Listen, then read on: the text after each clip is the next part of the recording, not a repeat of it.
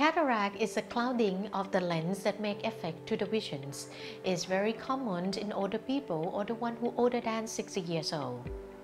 The cataract is happen in the lens. This is the lens that in the middle of the eye.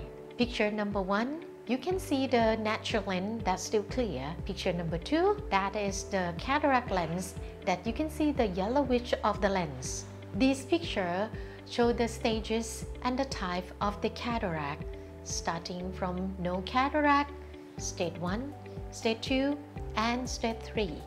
Once the cataract is starting and have effect to the visions, the vision will get more blur, increased difficulty of visions at night, glare and halo at night, sometimes need brighter light for reading, loss of contrast sensitivity, or maybe some patients need to change the prescription frequently.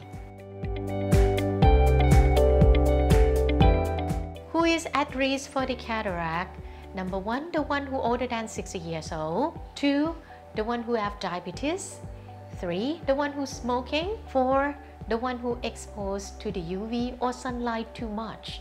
And 5, the one who have the steroid for the treatment.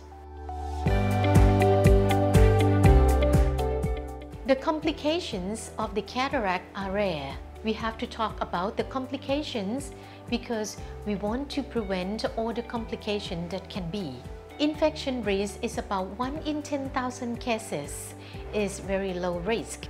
Bleeding is less than 1 in 10,000 cases. Before the operation, patients should not have any infections in the eye. No redness, no discharge, no skin infections. We recommend patients to clean very well on the eyelid. Along the procedure, we use antibiotics. After the surgery, within the first 2 weeks, don't let any water get into the eye, no swimming, no sauna and no sports, and use the medications. Before the operations, we want patients to have the good blood pressure control.